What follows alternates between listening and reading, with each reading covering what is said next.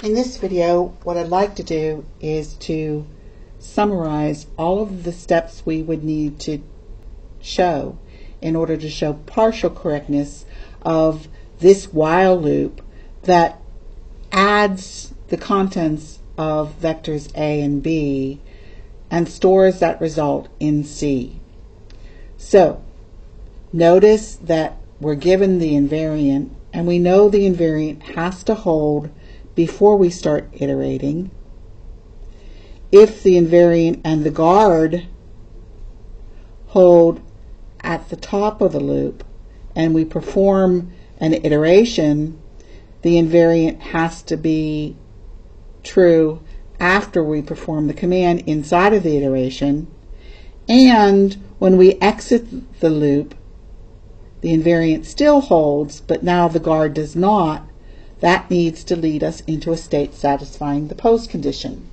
So we need to prove 3 predicates in order to show partial correctness.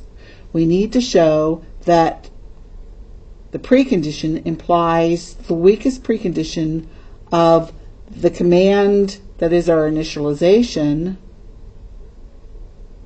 invariant,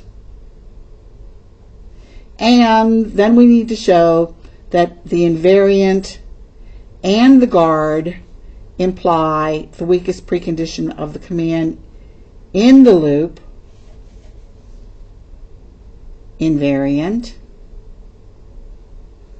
and we need to show that the invariant and not the guard implies the post condition for the program segment.